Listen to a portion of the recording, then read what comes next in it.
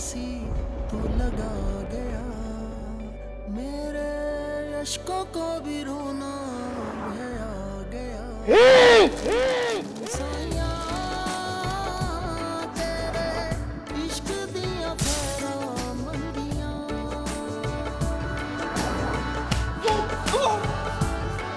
साया तेरे इश्क दिया खैरा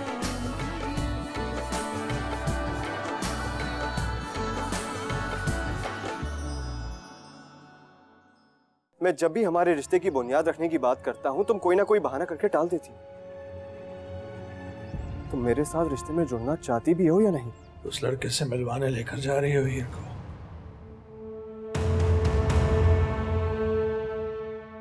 मुझे साथ ले जाए, प्यार करने में क्यों मजबूर कर रही हो? नहीं हूं मैं तुम्हारी बीवी, शरई तौर पे मैं किसी और की बीवी। सुन साया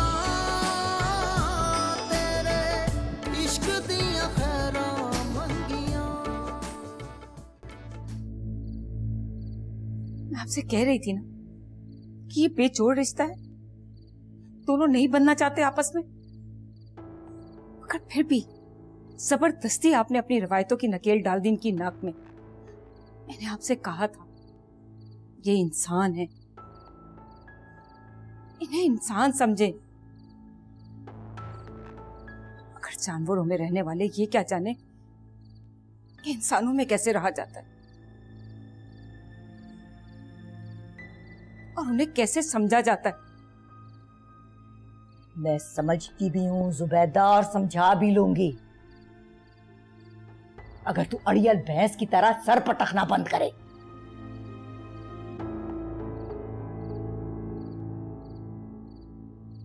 हाँ शामी, क्या कह रहे थे?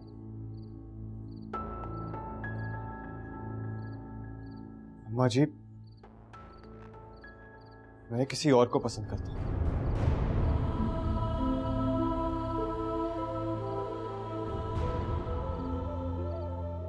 आपकी खुशी की खातिर इस रिश्ते को निभाने की बहुत कोशिश की मैंने, लेकिन हीर मुझे पसंद नहीं। देख शामी, अब हीर सिर्फ तेरी पसंद या नापसंद नहीं है,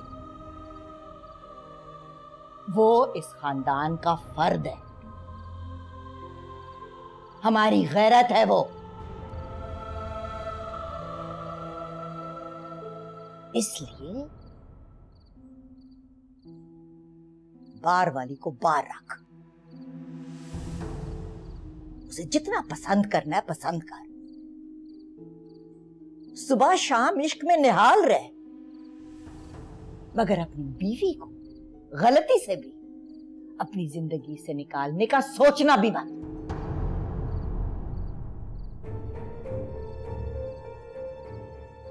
वाह अम्मा जी, बहुत अच्छा सबक दे रही हैं आप।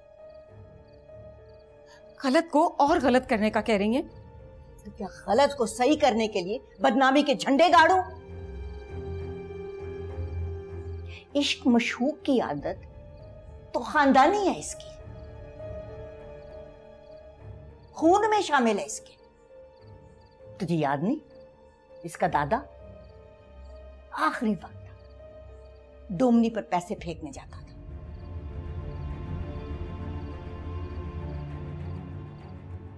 और तेरा अपना शौहर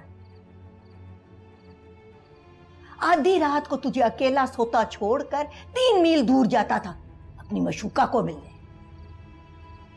तो ये चला जाएगा तो कौन सी अनोखी बात कर लेगा? अम्मा जी, आप समझ क्यों नहीं रही? हीर अगर आजाद हो जाएगी तो अपने फैसले खुद बेहतर तरीके से कर सकती है। वो कम से कम किसी ऐसे शख्स के साथ तो रह सकती जो उसकी कदर करना जानता होगा, वरना सारी जिंदगी इसी गैरत की कब्र पर सिसकती रहेगी। वो सिसकती रहे, घुट घुट के मर जाए, मगर इससे ज्यादा छूट मैं तेरे बेटे को नहीं दे सकती।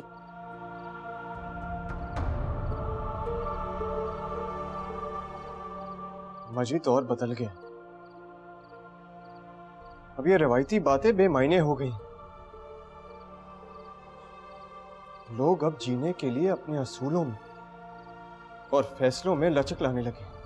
तुझे पता नहीं है शामीर कि तू किस पेड़ की डाली है, जो कट तो सकता है पर झुक नहीं सकता। अगर तू उस पेड़ को जड़ से उखाड़ने की कोशिश करेगा ना, तो वो पेड़ तुझे काटकर अपने आप से अलग कर देगा। लेकिन अपनी पनाह में, अपने साए में उस आने वाली बच्ची पे धूप नहीं पड़ने देगा। अम्मा जी, आप मुझे ज्यादा मजबूर करेंगी ना तो मैं ये घर छोड़कर चला जाऊंगा।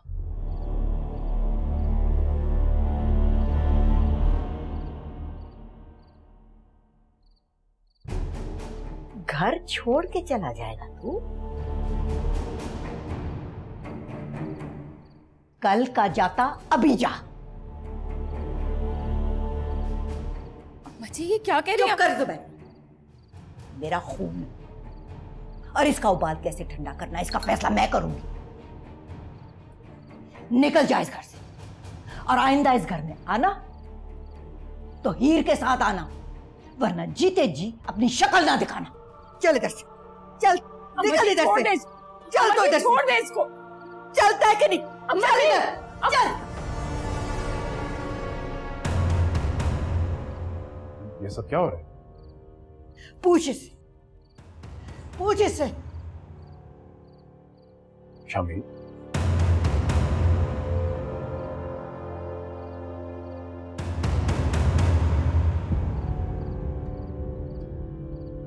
सुन साया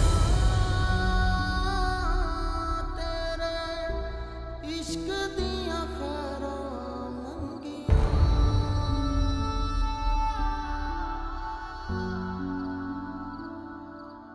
सुन साया तेरे इश्क दियां खैरां मंगियां,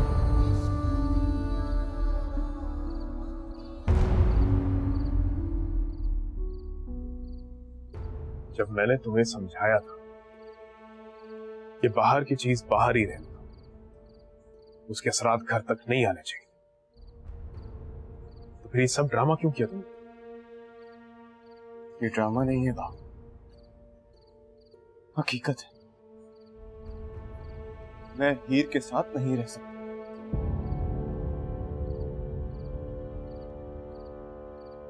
क्या समझते तुम? इतना आसान है? तूने कहा तू हीर के साथ नहीं रह सकता और बस फैसला हो गया। बहुत मुश्किल है बेटा, उतना ही जितनी मुश्किल से ये रिश्ता मिला था। शफी चाचा ने तो इतने सालों में पूछा भी नहीं, भूल गए थे गैरों की तरह। लेकिन बाबा की ख्वाहिश, उनकी वसीयत मैंने पूरी करवाई थी। वो मजबूर थे इस रिश्ते को देने के लिए, और अब हम मजबूर हैं इस रिश्ते को निभाने के लिए।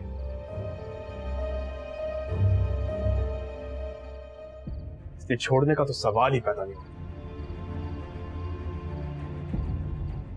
ना मैं आपकी मजबूरी को मानता हूं और ना ही किसी वसीयत को। ये मेरी जिंदगी है, इसको मैं अपने तरीके से जीऊंगा। आपकी मजबूरी को देखकर मजबूर नहीं होऊंगा। ये अल्फाज वापस ले शामीर, अभी फौरन वापस ले।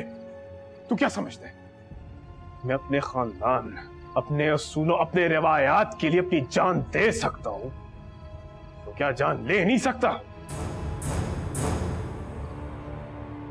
चाहे चाहे मेरे सामने मेरा सगा भाई क्यों ना खड़ा हो।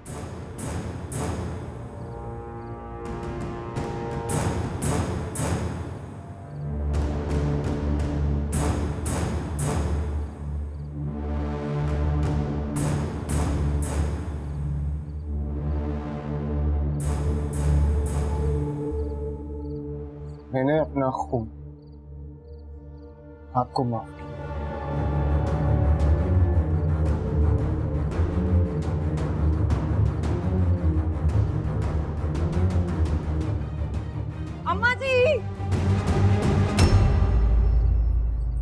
अम्मा जी, अम्मा जी, क्या हुआ है? कुछ बोल भी। अम्मा जी वो कैसर ने ना शब्द।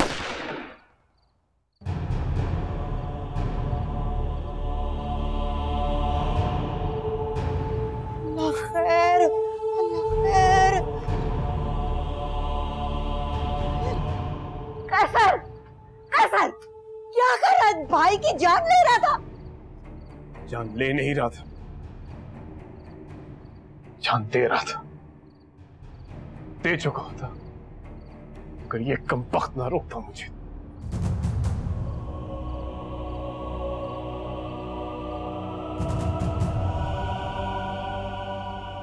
का खौफ कर कैसर? जानवरों की तरह जान लेने देने के अलावा भी कोई बात हो सकती है?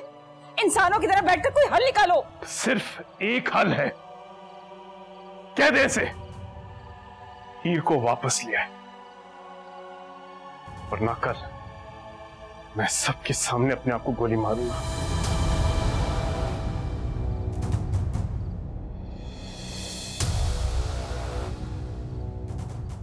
इसका जिम्मेदार ये होगा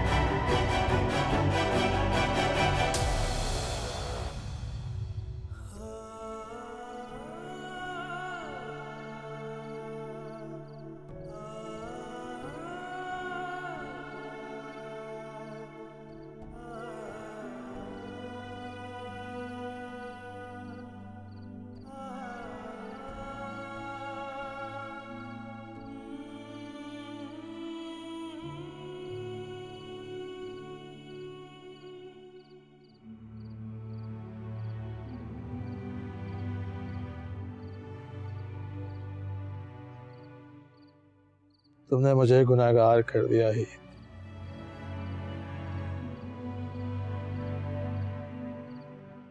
दीन और दुनिया दोनों खराब कर दी।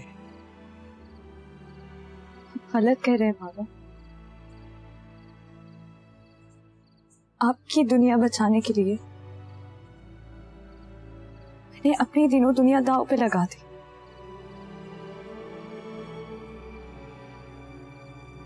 आपने तो ये सब कुछ अनजाने में किया ना। मैंने ये सब कुछ जानबूझ कर किया, क्योंकि अगर मैं उस वक्त आपकी दुनिया ना बचाती तो भी आप मुझे ऐसी नजरों से गिराते जैसे अब गिरा रहे हैं।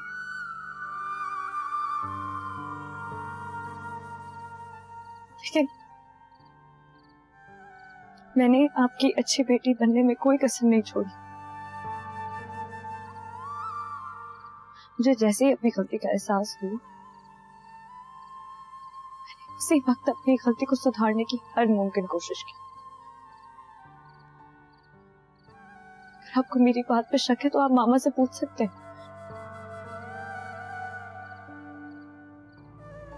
उससे क्या पूछूं? उसने भी वही किया है जो तुमने किया है।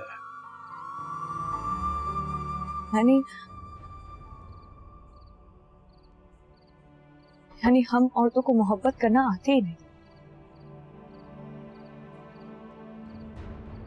ना बाप से, ना शोहर से, और ना बेटी से। हमें सिर्फ डरना आता है। दीन क्या कहता है, लोग क्या सोचते हैं, रिश्ते क्या चाहते हैं, हमें सिर्फ इन्हीं चीजों में उलझना आता है।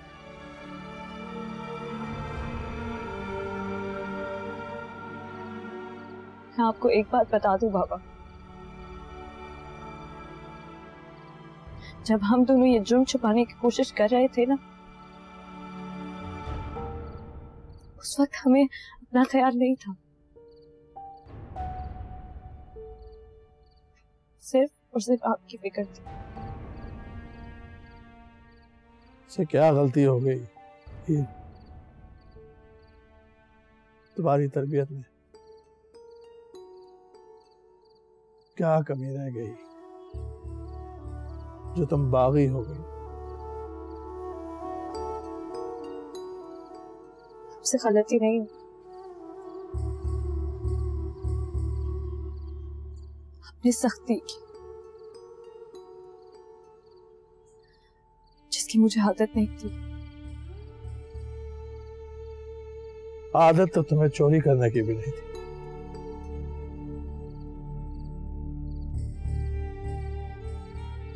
मैंने तुम्हें पहाड़ पे चढ़ना सिखाया,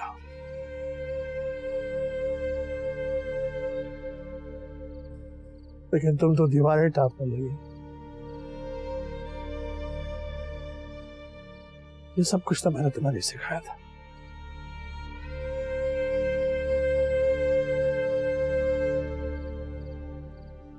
तुम अकेली कहीं भी चली जाती दुनिया में, कहीं भी रह लेती, तो ये ना करती, ये रास्ता इख्तियार ना करती।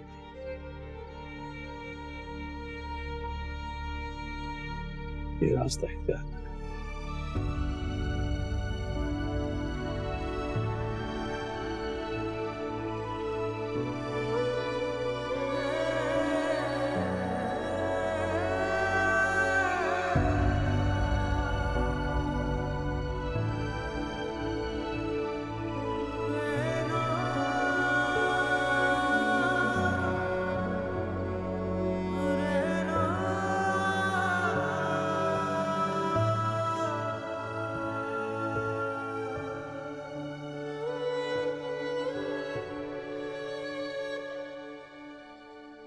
शामीर, बेटा घर छोड़ने के बारे में सोचना भी मत। तू जानता है कैसर बहुत जिद्दी है। इधर तूने घर से पांव बाहर निकाला और वहां उसने अपनी कनपट्टी पर बंदूक रखी। मैं अपने दोनों बेटे गवा कर कैसे जिंदा रहूंगी? पर जिस तरह आप मुझे रखना चाहती उसमें कैसे जिंदा रहूंगा? मुझे तेरी घुटन, तेरी बेबसी का एहसास है, लेकिन सिर्फ एहसास, इख्तियार नहीं है बेटा। तू जिस बाप दादा का खून है ना, वो सिर्फ रिवायात को जीते थे। ख्वाहिशात का कोई अमल दखल नहीं था उनकी जिंदगी में। कठपुतली थे वो सारे के सारे, रिवायात की डोर में जकड़े हुए। इसीलिए डोर तोड़ कर जा रहा हूं। अपने बाप दादा की तरह रवायात के इस फंदे में सांस नहीं ले सकता हूं।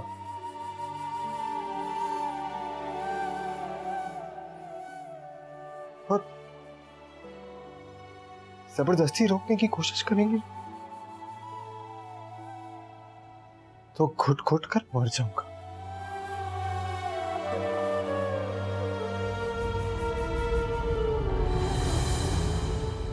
ठीक है शामीर, तू अगर अपनी भाई की लाश पर से गुजरकर अपनी मंजिल पाना चाहता है, अपनी मर्जी की जिंदगी जी सकता है, खुश रह सकता है, तो जा। नहीं रोकूंगी मैं तुझे, बिल्कुल नहीं रोकूंगी तुझे।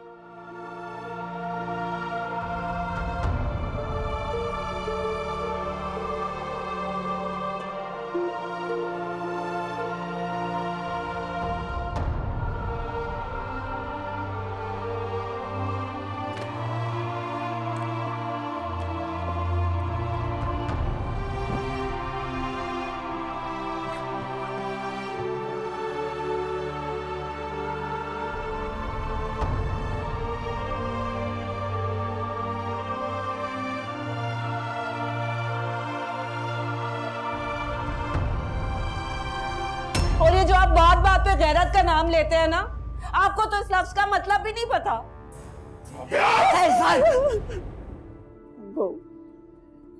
बेटा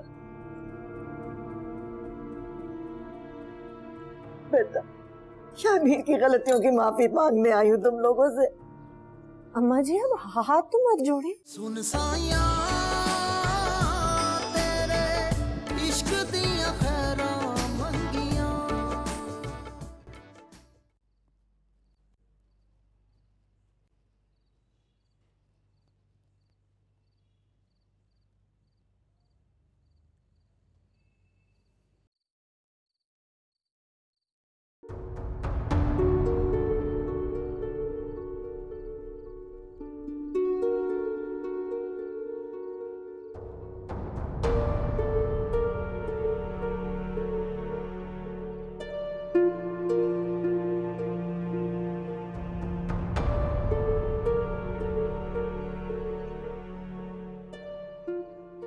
खुश हो जाए अम्मा जी, आपकी रिवायात पर 2 जिंदगियां और कुर्बान होने के लिए जा रही हैं। एक ये घर छोड़कर जा रहा है तो दूसरा दुनिया। आपको जितने फैसले मनवाने वो आज की रात ही मनवा लें। कल से तो इस हवेली में ही आपकी रिवायात बचेंगी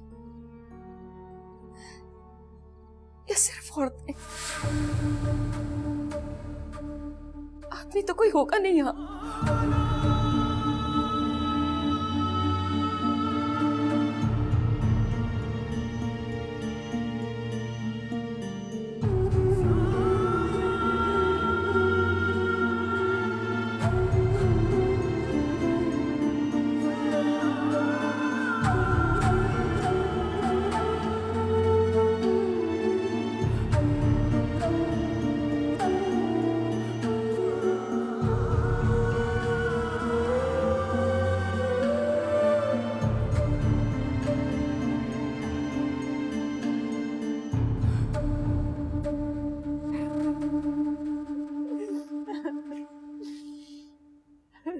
चुप हो जा राबिया, चुप। ये ना शामीर का गुस्सा मैं तुम पे उतार दूं।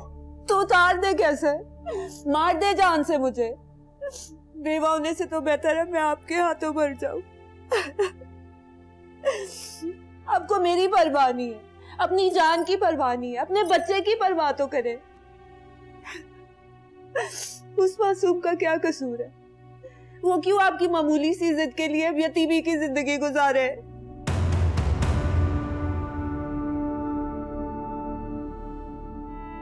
मामूली मामूली सी जिद? राबिया, ये इज्जत और गैरत का मामला है। कैसी गैरत? कैसे? खुद को दुनिया के 4 सवालों से बचाने के लिए अपनी जवान बीवी, मासूम बच्चे, बूढ़ी दादी और बेचारी माँ को दुनिया के रहमो करम पर छोड़कर खुद को गोली मारने में कैसी गैरत? कैसे? और ये जो आप बात बात पे गैरत का नाम लेते हैं ना, आपको तो इस लफ्ज का मतलब भी नहीं पता।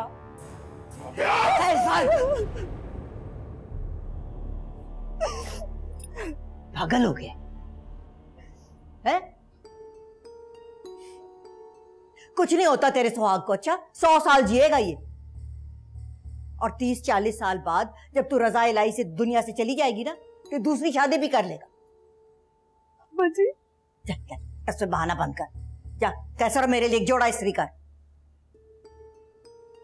कल सुबह हम शहर जाएंगे, हीर के घर।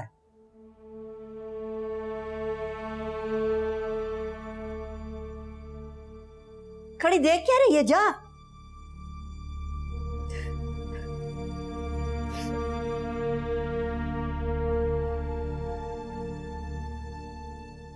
तू क्या देख रहा? बात समझ नहीं आई तुझे? है? घर का सरबराह बनकर बैठ गया, बस जरा भी अकल नहीं है तुझे। और मैं तो उसे धमकाने के लिए घर से निकाल रही थी, तू अपने ऊपर ही पिस्तौल तान कर खड़ा हो गया। और क्या करता माँ जी, उसे कोई बात ही समझ में नहीं आ रही थी। हमारी तरह जाहिल नहीं है, उसे बंदूकों और लड़ाइयों की बात समझ में नहीं आती। अब उसे जरा तरीके, जरा प्यार से समझाना पड़ेगा। और मसला हल करने के लिए गोली के बजाय सियासत चलानी पड़ेगी।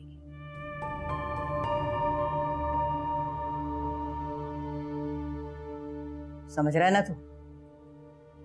समझ रहा हूँ मुझे। चल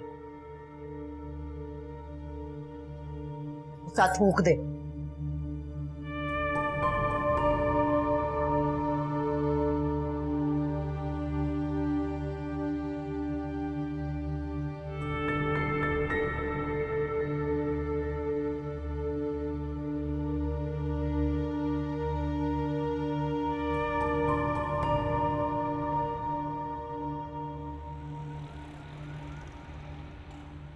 उनकी तरफ से इतनी गहरी खामोशी मुझे किसी तूफान की खबर दे रही है।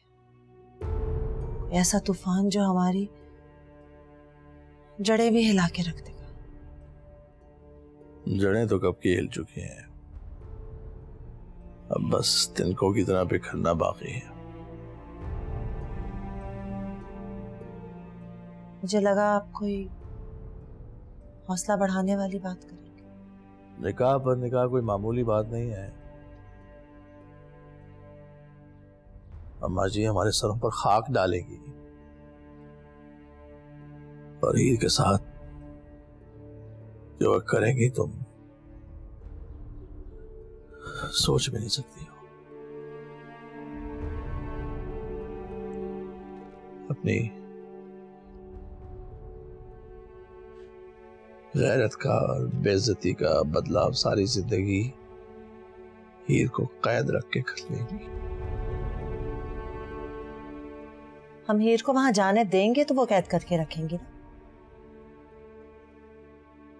शफी आप आज ही किसी लॉयर से बात करें, इससे पहले कि अम्मा जी का कोई रिएक्शन आया आप खुला का केस दायर कर दें। जब शरई और कानूनी रूह से शामीर और हीर का निकाह है ही नहीं तो खुला कैसे? फिर तो अम्मा जी को कोई हक ही नहीं उसको वापस ले जाने का। यही तो बेबसी है, कोई हक ना होने के बावजूद वो हीर को ले जाएंगी। तुम्हें क्या लगता है वो ये वार सहकर लड़ झगड़ कर खामोशी से चुपचाप बैठ जाएंगी?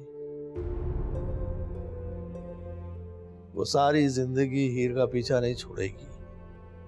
क्या मतलब पीछा नहीं छोड़ेंगी? हीर कोई जमीन का टुकड़ा है या किसी की जायदाद है वो क्या? बाजी जी, हीर बाजी के ससुराल वाले आए हैं।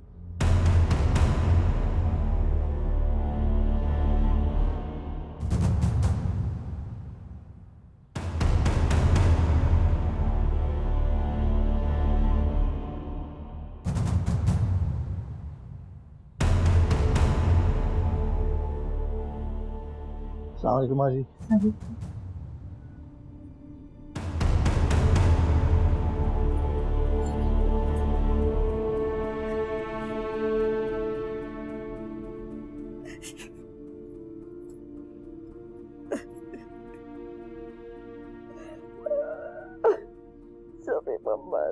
अम्मा जी अपनी माँ को माफ कर दे बेटा। शमीर ने तो मुझे तुझसे आंख मिलाने के लायक नहीं छोड़ा। माँ जी रोना तो बंद करें, क्या हो गया है?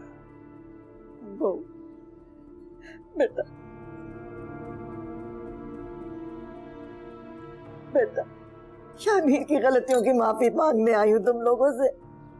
अम्मा जी अब हाथ तो मत जोड़े, ये इतनी खुशियों की खातिर तुम लोगों के पैर पकड़ लूंगी बेटा, लेकिन माफी लिए बगैर इधर घर से नहीं जाओगे।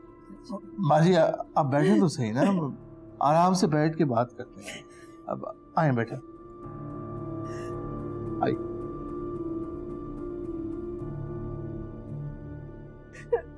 बैठ। क्या अब ये पानी पी।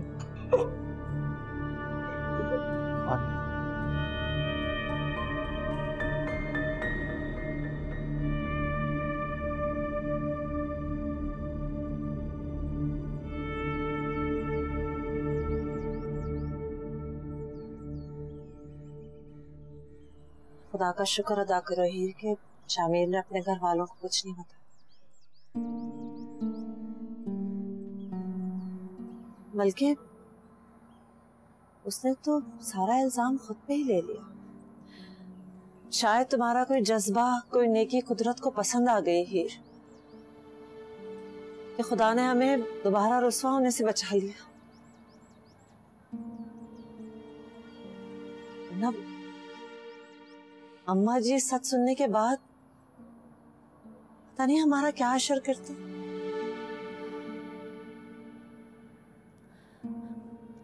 मुझे लगता है हीर कि शामीर सब कुछ जानते हुए भी तुमसे रिश्ता रखना चाहता है,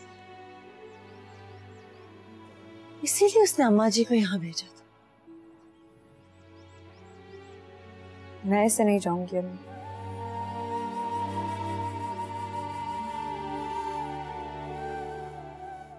अगर शामीर वाकई मुझसे मोहब्बत करता है, मैं उसकी जिंदगी में उसी की होकर जाऊंगी। आप प्लीज कुछ भी करके अभी अम्मा जी को टाल दीजिए। लेकिन अम्मी प्लीज, मैं जमाल से तलाक लिए बगैर शामीर का सामना नहीं कर सकती। लेकिन जमाल तो। मरियम की कॉल आई थी।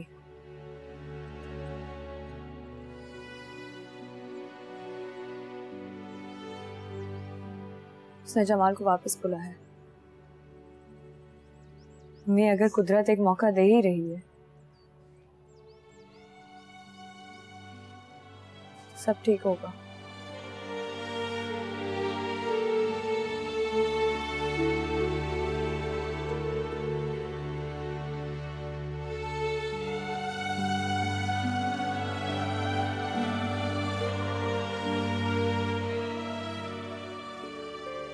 माँ जी, मेरे ख्याल में तो आपको दोनों बच्चों को सोचने के लिए थोड़ा वक्त और देना चाहिए।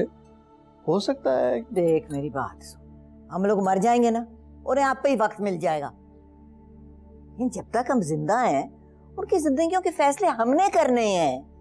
उन्हें क्या पता क्या सही है क्या गलत है।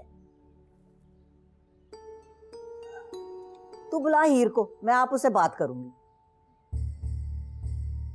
वो शैला लेने गई है। आ रही। हीर नहीं आई? नहीं अम्मा जी, वो ठीक है भाई, गुलाम रसूल की बहू है, इतना नखरा तो दिखाएगी ना। चल खैर, मैं आप जाके उससे बात कर लेती हूँ। चल आ है ना जी? है हाँ, मैं जाती हूँ, देखा हुआ मैंने उसका।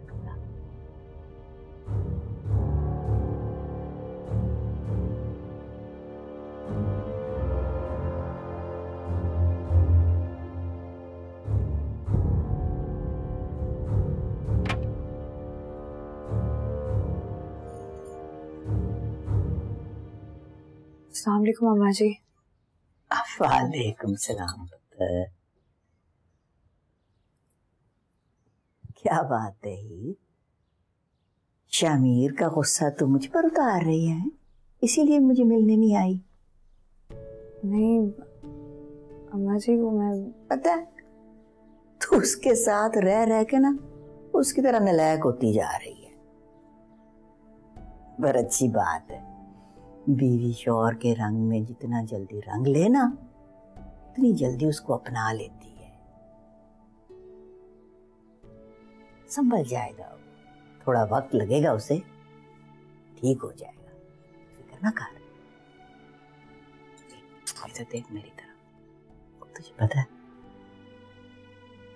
मैं 13 साल की थी जब तेरा दादा मुझे दुल्हन बना के लाया था,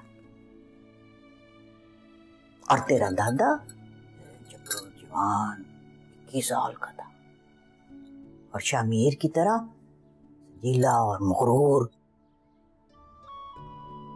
और तुझे पता है पहली रात उसने मुझे क्या कहा था? तू बाबा जी की नूह बनकर आई है, मेरे दिल में तेरे लिए कोई जगह नहीं है। फिर क्या? मैंने भी उससे कहा तो ठीक है, मैं बावी जी के कमरे में रह लूं।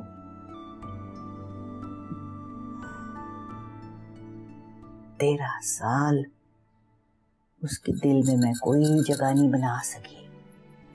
13 दफा वो मुझे मेरे मैके छोड़कर आता था और वहां मैं बस 13 दिन रहती थी, वापस आ जाती थी ससुराल। डांटता धुतकारता था, यहां तक कि मुझे छोड़ के किसी और के पास जाता था।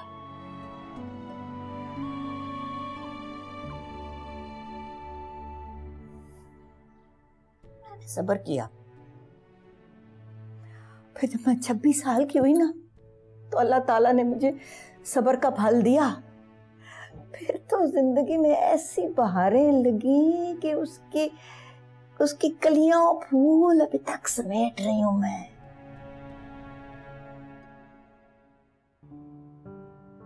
अब तेरी बारी है हीर। हो सकता है तुझे मुझे ज्यादा सब्र करना पड़े, पर देख मैं तो बच्ची थी, कुछ मुझे समझ नहीं थी, कुछ अकल नहीं थी, पर तू तो माशाल्लाह से तू बालिग है बेटा, तू बालिग है, पढ़ी लिखी हुई है, समझदार है। तू चाहे तो बड़ी खूबसूरती से सब कुछ संभाल सकती है।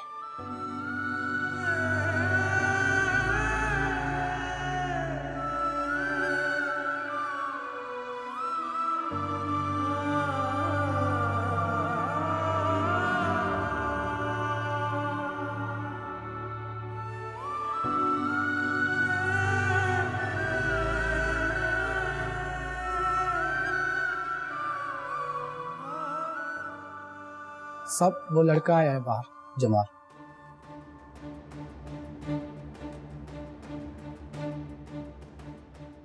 अच्छा तुम जाओ।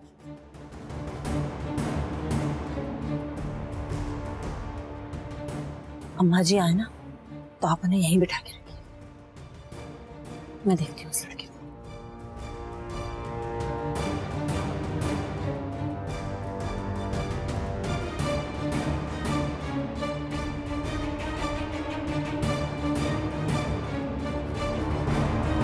मेरी किसी भी गलती या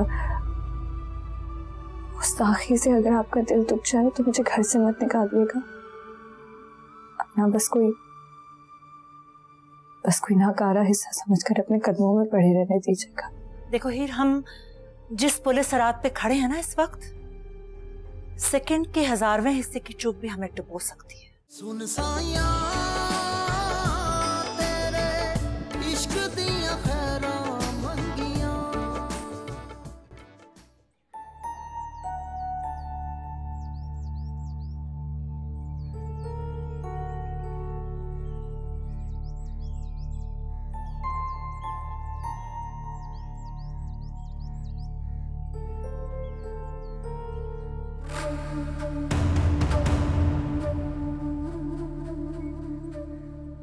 जमाल,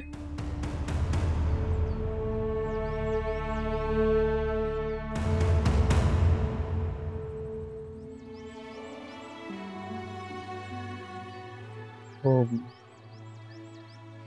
हीर ने मुझे बुलाया। हीर ने? लेकिन वो तो घर में है ही नहीं।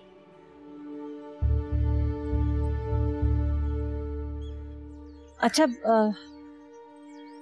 तुम ऐसा करो कि तुम अभी जाओ, मैं हीर को बता दूंगी। हाँ, लेकिन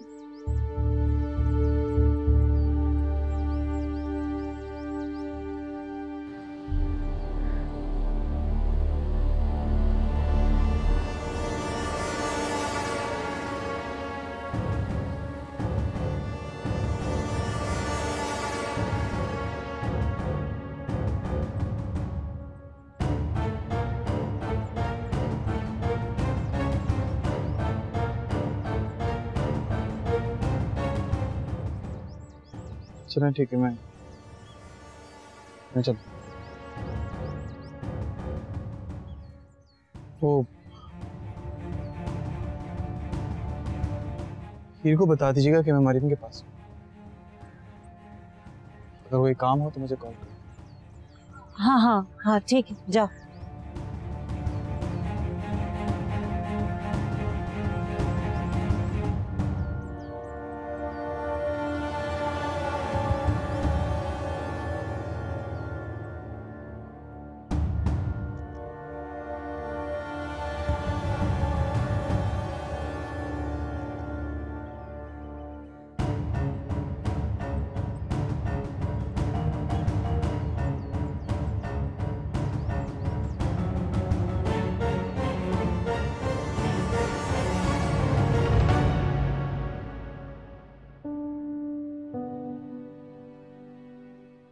जी हल्का हो गया ना? है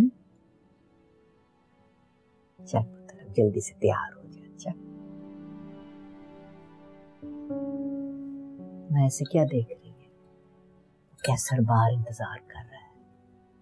असल में वो शामीर की हरकत की वजह से ना शफी से शर्मिंदा है, तो इसलिए अंदर नहीं आ रहा। पर उसको ज्यादा इंतजार कराया ना तो जानती है उसका गुस्सा कैसा है, तो मुझे भी डांट देगा। लेकिन अम्मा जी मैं बेटा इनकार नहीं सुनना मैं, बस। इनकार नहीं कर रही हूँ, बस कुछ वक्त मांग रही हूँ। क्यों? किस लिए? आप जैसा बनने के लिए।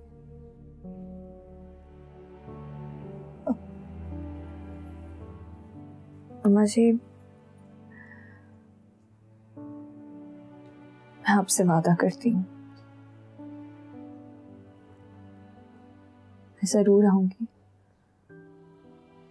लेकिन आपके साथ नहीं अकेली। अगर मैं आपके साथ जाऊंगी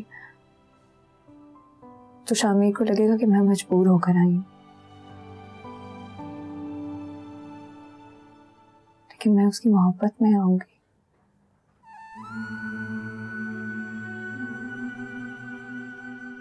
दानी है तू, ये तो समझ में नहीं आता कि तेरी नजर उतारूं या तुझे पलकों पे बिठा लूं।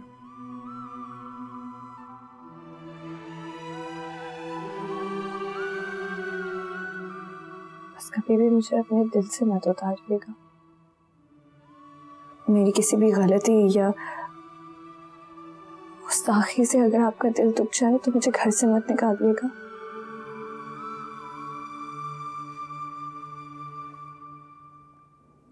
अपना बस कोई नाकारा हिस्सा समझकर अपने कदमों में पड़े रहने दीजिएगा।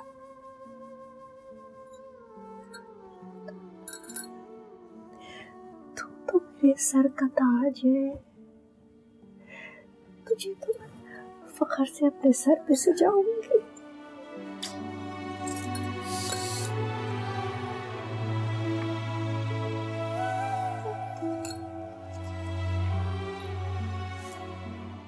इंतजार करूंगी मैं तेरा। अच्छा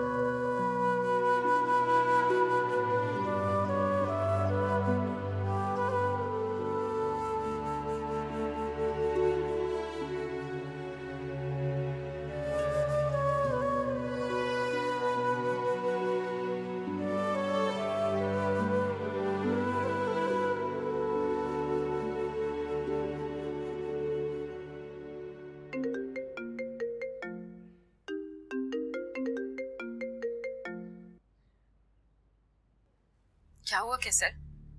क्या कहा शफी भाई ने? कोई बात हुई? खाक बात बनी। जिस घर के अंदर मैं सीना तान के जाया करता था, आज उसके दरवाजे के बाहर चोरों की तरह बैठा, आंख मिलाने लायक नहीं छोड़ा आपके बेटे ने। तो क्या अम्मा जी अकेली बात करने गई हैं? जाहिर सी बात, अब मैं अंदर जाकर हाथ जोड़ने से रहा। हाथ जोड़ भी लेगा तो क्या हुआ? शफी तेरा चाचा है, कोई गैर थोड़ी जिसके सामने जाने से तू कतरा रहा है। खैर होता ना तो अच्छा था, झुकने झुकाने में इतनी तकलीफ ना हो। बर्दाश्त नहीं करना।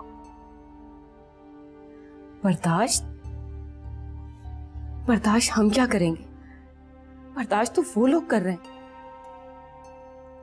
हमारी जिद्दें, हमारी खुदगर्जियां, हमारी हठधर्मियां। इसीलिए तो दरवाजे के बाहर बैठा, वरना अब तक अंदर जाके हीर का हाथ पकड़कर बाहर ना ले आया होता। पागलों जैसी बातें मत कर। हीर तेरी और तेरी दादी की जिद और मांग पर मिली थी, किसी दीद पर नहीं जिससे जो चाहे सलूक करते फिरोगे। पहले हम सब ने और अब शामीर ने जो कुछ भी किया, उसके बाद उनका गुस्सा, उनकी नाराजगी, हालांकि उनकी तो धुतकार भी जायज बनती है, लेकिन बेगैरती जायज नहीं है। बेगैरती? कुछ नहीं, छोड़े आप, आपको समझ में नहीं आएगा। क्या मतलब है तेरा? बता मुझे, क्या हुआ है? क्या समझ नहीं आएगा मुझे? मैंने कहा ना कुछ नहीं। अच्छा आप फोन बंद करें, मेरा दिमाग खराब।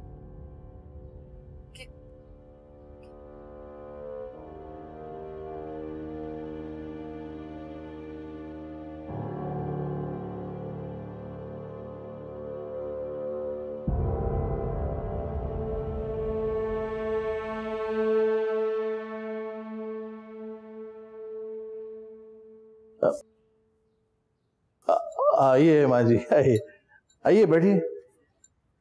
नहीं बेटा बैठूंगी नहीं, अब जाऊंगी। इतनी जल्दी खिदमत का तो मौका दें। भाई तू सरकार का मुलाजिम है, मेरा नहीं। मेरे लिए तो यही बहुत है कि तू मेरे साथ इज्जत से बात कर ले। हैं माँ जी, जो कुछ भी हूँ आपकी वजह से हूँ। भाई मुझे तो बड़ा फख्र है कि तेरी वजह से ना हीर हीरा है। मैं तो इसीलिए उससे यहाँ लेने आई हूँ कि मैंने सोचा कि शहर की पली बड़ी बच्ची है, रिश्तों की सूझबूझ रखती है कि नहीं, पर वो तो बिल्कुल तेरी तरह,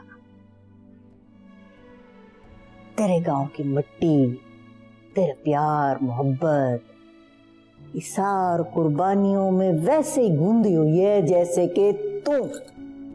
मुझे भी तो आप ही ने इस काबिल बनाया है माँ जी।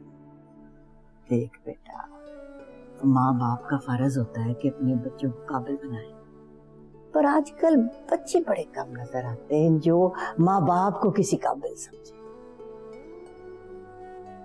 मैं तो हैरान हूं कि इतनी मॉडर्न मेरी बहू, तो इतनी मेरी पोती की परवरिश ऐसी आला की है इसने, है। बल्कि मैं तो परेशान हो गई हूँ कि तरबियत के मामले में मुझ असूल परस्त देहातन को मात दे गई है ये। जी आप तो शर्मिंदा कर रही हैं मुझे। नहीं भाई, शर्मिंदा तो मैं हूँ शामीर की वजह से। हाँ, इतना मान था मुझे उस पर, फख्र था, उसका खून, देखो क्या किया उसने। माँ जी, कसूर ना उसकी तरबियत का है ना खून का है, बस कसूर हालात का है। दुआ करें इंशाल्लाह वो भी जल्दी ठीक हो जाएंगे। इंशाल्लाह, आमीन, इंशाल्लाह इंशाल्लाह। चल पुत्र मैं चलती हूँ। आइए मैं आपको गाड़ी तक छोड़ा था। मेरी बहू को जल्दी भेज देना। अच्छा अच्छा, खुदा हाफिज, रब राखा।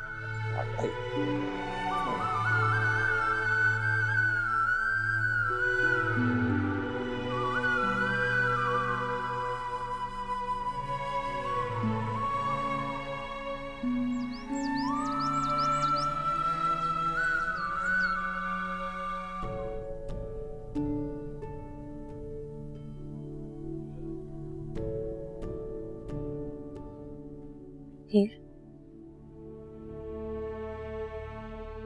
जमाल आया था। कब? जब अम्मा जी तुम्हारे कमरे में तुमसे बातें कर रही थी। मैंने उसे वापस भेज दिया। अम्मी क्या मतलब है आपने उसे वापस भेज दिया? तो क्या बाहर गली में बिठाती उसे? अम्मी इतना बड़ा घर है, कहीं भी बिठा देती। देखो हीर, हम जिस पुलिस सरात पे खड़े हैं ना इस वक्त, सेकंड के 1000वें हिस्से की चूक भी हमें डुबो सकती है। अम्मी ये भी चूक ही है। आप जानती हैं ना, आप जानती हैं कि मेरा फौरन जमाल से मिलना कितना जरूरी है, आपने फिर भी उसे वापस भेज दिया। Just relax. अम्मी क्या रिलैक्स? उसके पास उसका फोन नहीं है, मैं उसे कैसे कांटेक्ट करूंगी अब? वो मुझे बता के गया है कि वो मरियम के घर जा रहा है।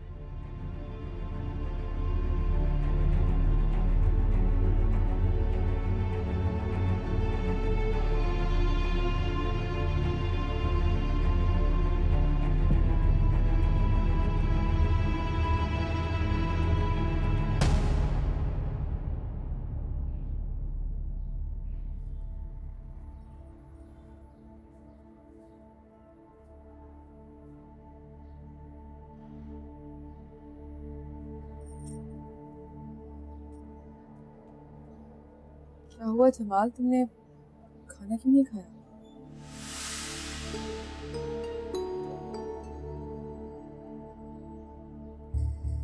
हीर ने वाकई बुलाया था मुझे। मैं तुमसे झूठ क्यों बोलूंगी? तुम मुझसे मिलने क्यों नहीं आई? ऐसे फारसी की भिजवा दिया उसने मुझे। तुम वहां गए थे जमाल? हाँ। जमाल तुम्हें सीधा यहाँ आना चाहिए था, एक दफा मुझसे पूछ तो लेते बात क्या है। तो मतलब बात कुछ और है।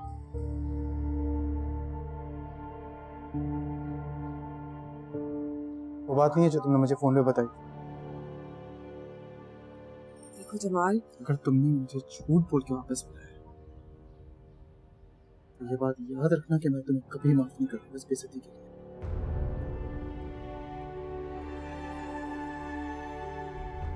बेइज्जती तो तुमने भी मेरी की है ना, एक बार नहीं कई बार।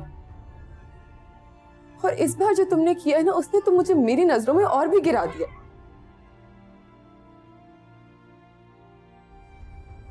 कम से कम इतनी अहमियत तो देते मुझे कि स्टेशन से निकल के पहली बात मुझसे कर ले। क्या करता मरियम मैं? तुमने खुद मुझे कहा था कि हीर मुझे बुला रही है, उसको जरूरत है मेरी। अगर तुम मेरी जगह होती, जिसको तुम चाहती हो वो तुम्हें बुलाता, क्या तुम दौड़ कर नहीं जाती उसके पास?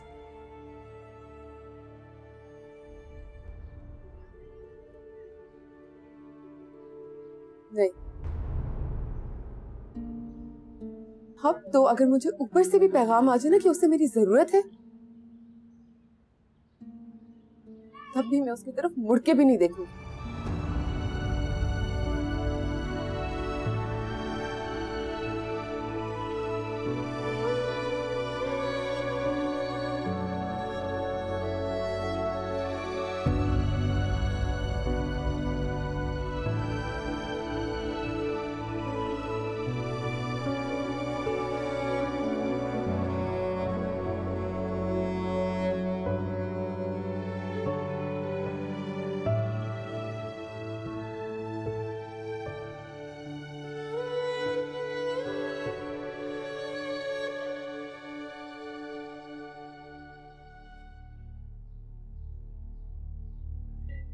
हीर, मैं भी चलती हूँ तुम्हारे साथ। नहीं, मैं चली जाऊंगी। तुम अकेली, मुझे फिक्र हो रही है। अम्मी, आपको परेशान होने की जरूरत नहीं है, मैं सब संभाल लूंगी। और अगर तुम्हारी बात मानने से इनकार कर दिया तो?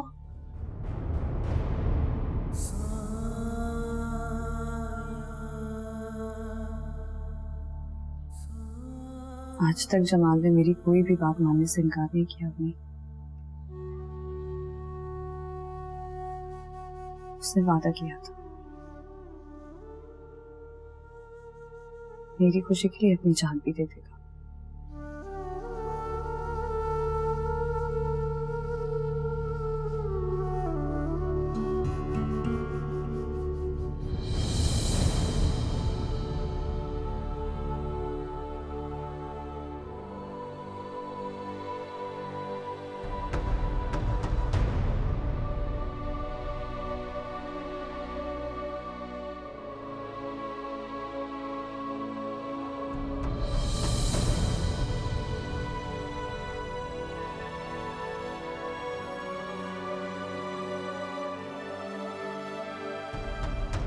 शफी, फिक्र मत करो, जब इंसान की जिंदगी मौत से भी बदतर हो जाए ना, उसे मौत नहीं आती, शर्म आती है।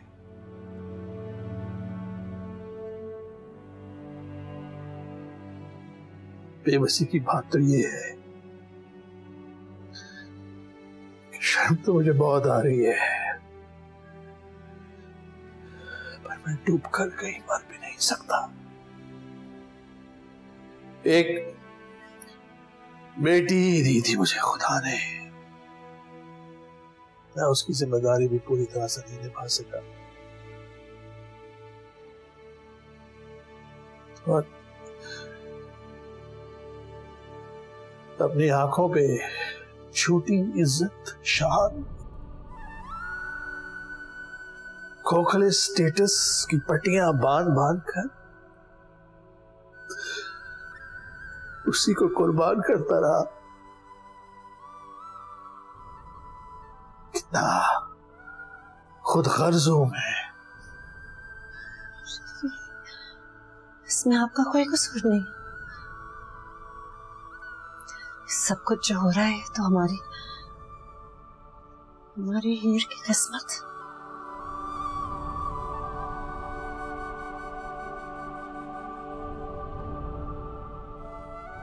बेटियों की किस्मत संवारना भी तो माँ बाप की जिम्मेदारी होती है,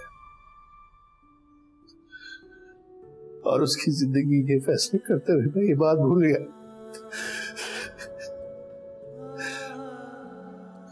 मेरी भूल जैसी बेटी जिंदगी में कांटे भर दिए मैंने, अपनी जन्नत बचाने के लिए मैंने उसकी जिंदगी को दोज़ख बना दिया। बस कर दे शफी, प्लीज।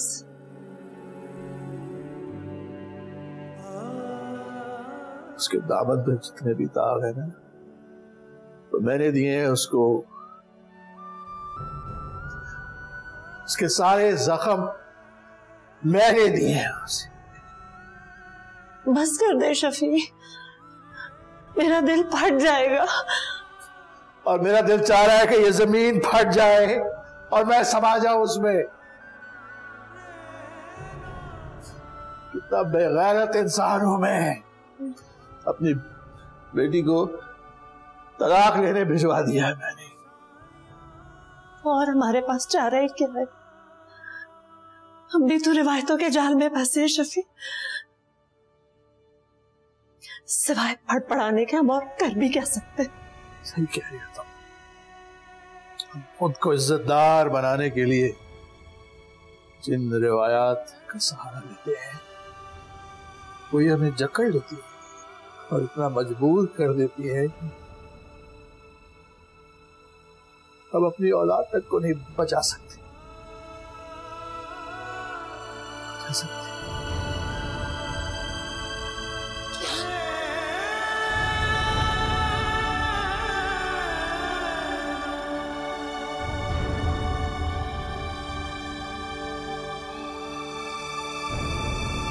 बस एक आखिरी एहसान कर दो।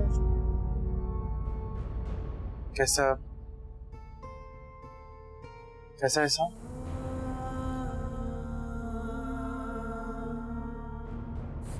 खुदागा जिसकी वजह से कानूनी और शरई तौर पर मैं तुमसे बंधी हूँ,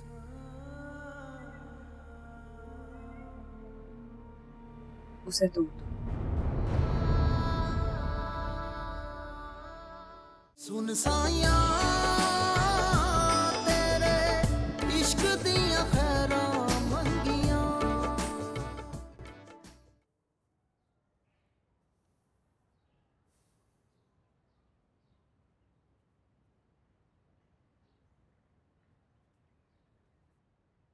जमाल, तुम कहाँ जा रही हो? हीर से मिलने। मगर हीर तो यहीं आ रही है। जानता हूँ, मगर मैं यहाँ नहीं, कहीं और बात करना चाहता हूँ उससे। क्यों, यहाँ बात करने में क्या प्रॉब्लम है? प्रॉब्लम यहाँ बात करने में नहीं है, तुम्हारे सामने करने में।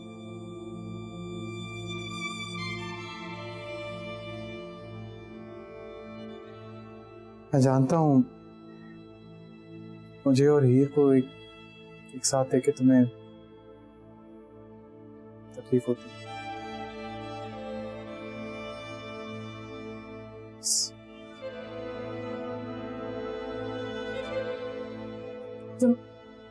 जमाल, वो वैसे ही बाहर जा रही थी कुछ घर का सामान लेने के लिए। तुम दोनों यहीं पे बैठ के आराम से बात कर लेना, बाहर तुम दोनों का मिलना मुनासिब नहीं।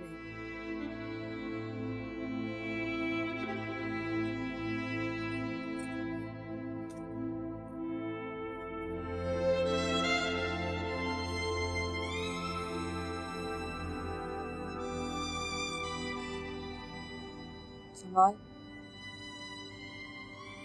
बात याद रखना,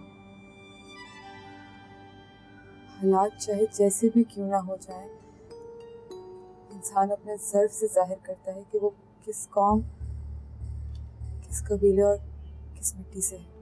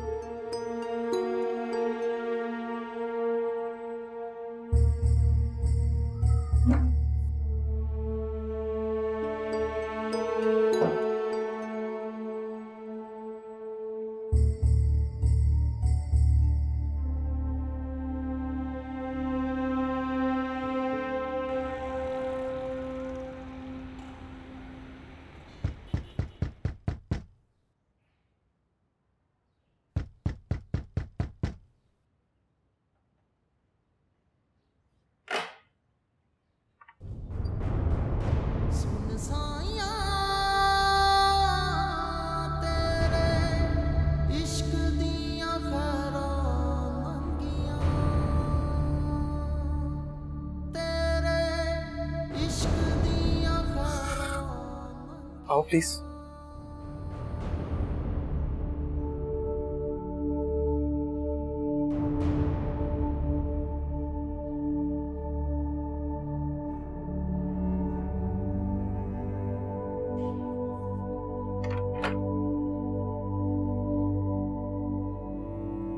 बैठो।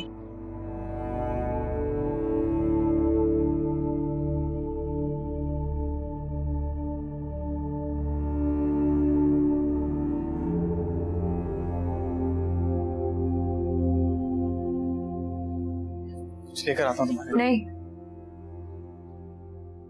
मुझे किसी चीज की जरूरत नहीं है।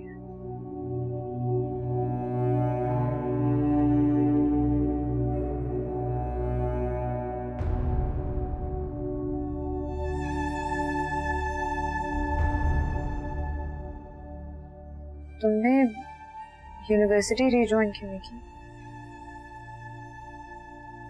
तुमने भी तो छोड़ दी।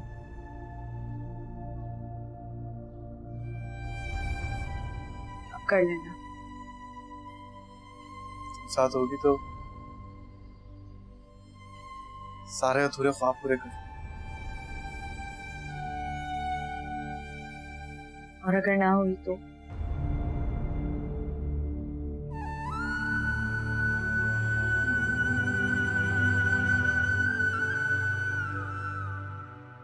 Jamal, I am really sorry.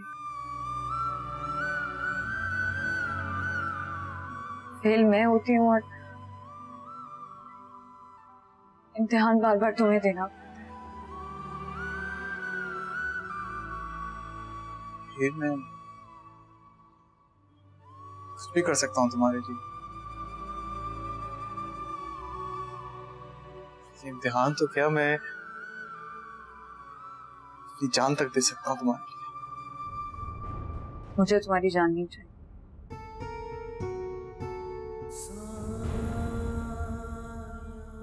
बस एक आखिरी एहसान कर दो मुझे।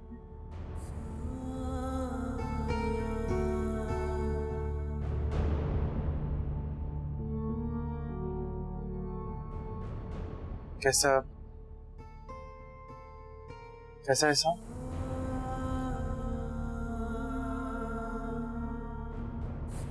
खुदागा, जिसकी वजह से कानूनी और शरई तौर पर मैं तुमसे बंधी हूँ,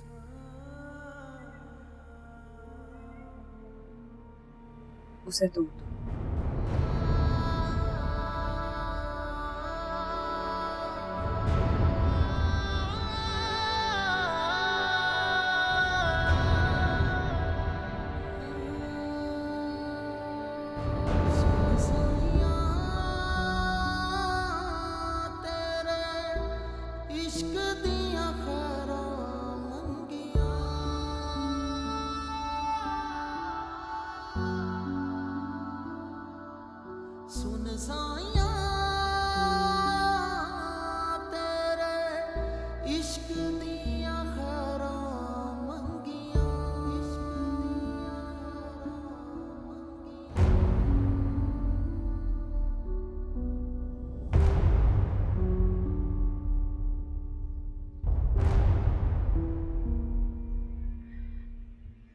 मुझे आजाद कर दो जमाल।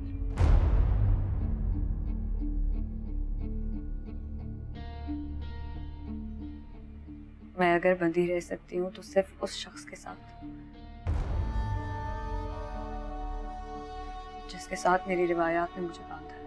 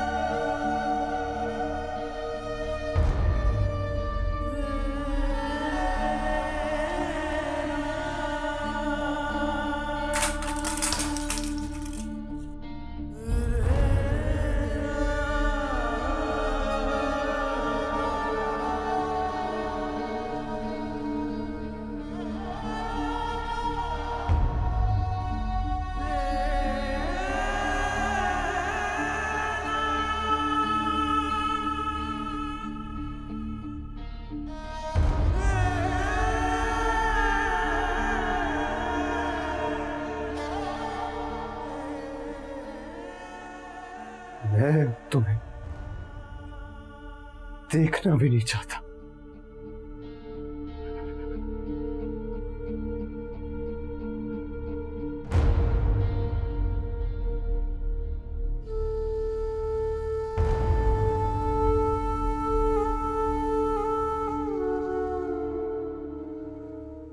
ठीक है, जैसा चाहोगे वैसा हो।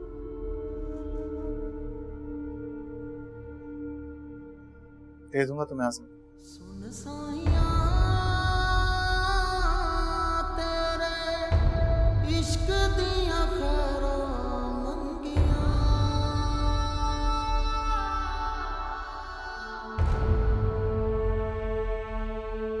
मगर मेरी एक शर्त है, तलाक के पेपर शामिर के हाथ में दूंगा। क्यों? निकाह तो मेरा और तुम्हारा था ना, तो तुम पेपर्स उसके हाथ में क्यों दोगे? इसलिए क्योंकि तलाक उसे चाहिए। नहीं जमाल, ये तलाक उसे नहीं, मुझे चाहिए। अगर तुम्हें चाहिए होती तो मुझसे बहुत पहले मांग लेती। क्यों खुद को उलझा रहे हो? हाँ, जो भी बात थी मैं साफ साफ बता चुकी हूँ तुम्हें। मुझे तुमसे नहीं, शामिर से श्योरिटी चाहिए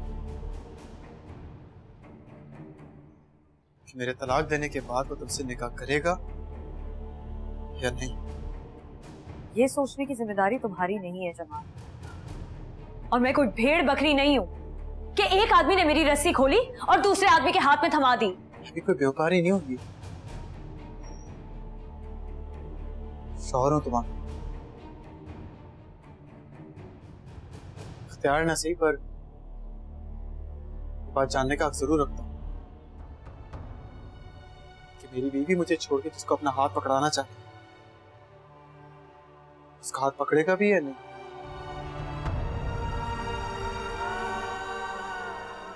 जमाल, मैं तुम्हारे आगे हाथ जोड़ रही हूँ,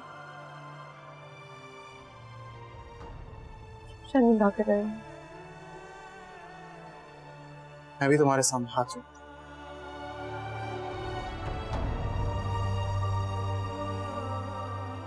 कुछ और बेइज्जत नहीं। तुम्हारी हर बात पर मैंने आमीन कहा है, और आज भी इनकार नहीं कर रहा हूं मैं तुम्हें। इस बात की तसल्ली करना चाहता हूं कि तुम वो शख्स जो हमारा जान के तुम्हें छोड़ के चला गया था, तलाक देने के बाद तुम्हें अपनाएगा या नहीं। मेरी यही शर्त है। बस।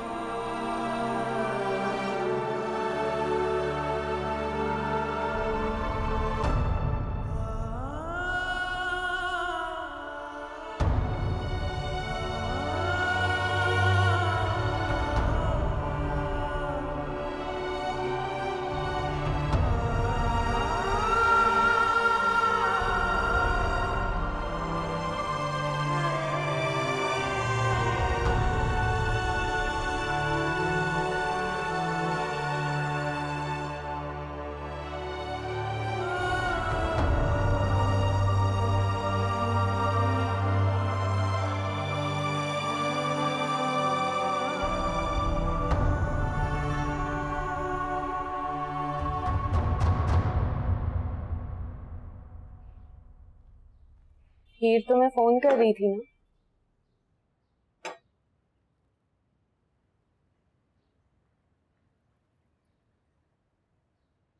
देवर जी, इतनी रियायत तो बंदा दुश्मन से भी कर लेता, उससे भी बात कर लेता है जिससे नफरत हो, और आप उससे बात नहीं कर रहे जिसे आपसे इतनी मोहब्बत है। लेकिन ना मुझे उससे मोहब्बत और ना ही नफरत। जब कोई ताल्लुक ही नहीं तो बात करने से क्या होगा? हो सकता है कोई ताल्लुक बन जाए।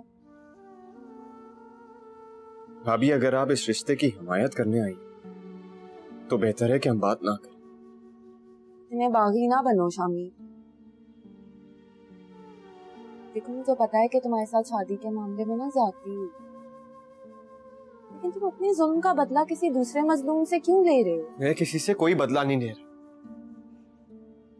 फिर हीर को किस बात की सजा दे रहे हो? भाभी प्लीज, बेहतर होगा कि आप यहां से चली जाएं और जाकर बता दे अपने शौहर को आपकी सफारत भी उनके कोई काम नहीं आ सकती।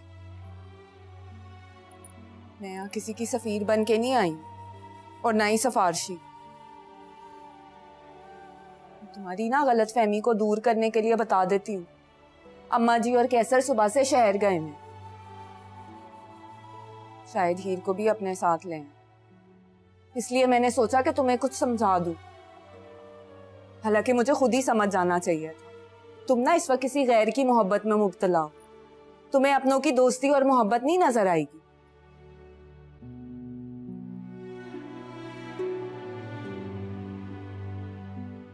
चाय पी लेना, शायद कुछ समझ में आ जाए।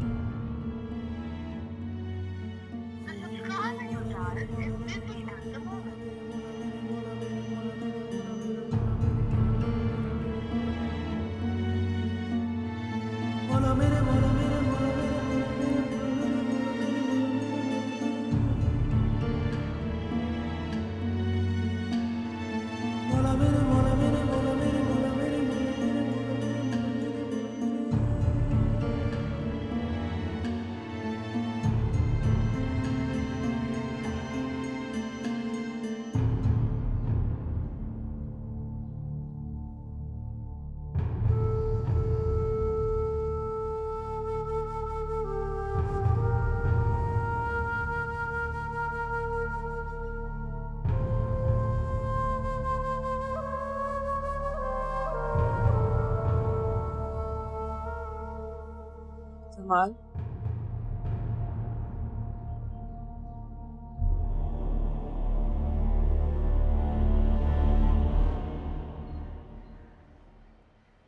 जानती थी ना कि मुझसे वो क्यों मिलना चाहती है।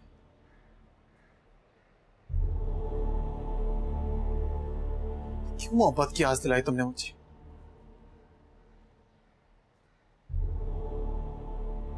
छुटकर मिलने की उम्मीद पता है कैसी होती है? जैसे सजाए मौत पाने वाले के गले में फंदा डालकर खींचने से सिर्फ 1 सेकंड पहले वापस उतार दी जाए।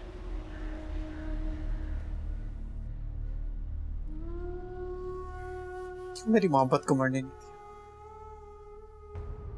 क्यों नहीं फोन पे बताया कि हीर को मुझसे तलाक चाहिए? मैं तुम्हारा सफर मुश्किल नहीं करना चाहती थी, लेकिन मेरी जिंदगी तो दोबारा मुश्किल में डाल दी तुमने। सॉरी जमाल। फिर से मोहब्बत को मारने के लिए मुझे खुद के मरना पड़ेगा।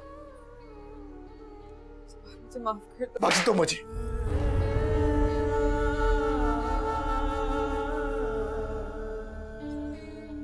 बख्श दो मुझे।